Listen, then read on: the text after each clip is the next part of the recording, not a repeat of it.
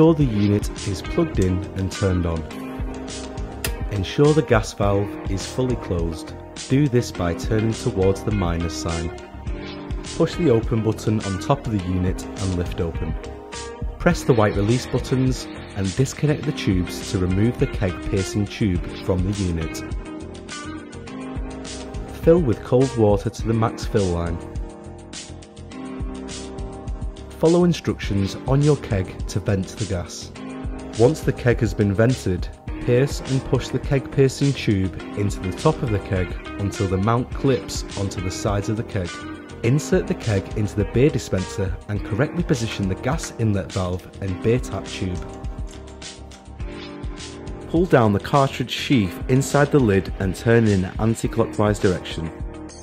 Insert the CO2 cartridge into the sheath, ensuring the nozzle is facing upwards.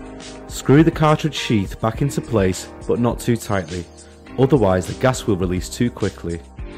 Push the sheath upwards back into the lid until it clicks back into place. Close the lid and open the gas valve slightly. Pull down the beer tap to dispense the beer. To remove the keg, ensure the gas valve is closed by turning it towards the minus sign. Open the lid and disconnect the connection and remove the keg. Unclip the mount from the keg and pull out the keg piercing tube.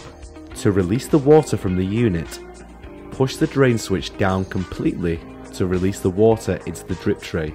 To clean the tube, fill a jug of warm water and submerge the cleaning bottle. Pull down the beer tap handle and squeeze the bottle to push the water through the beer tap tube.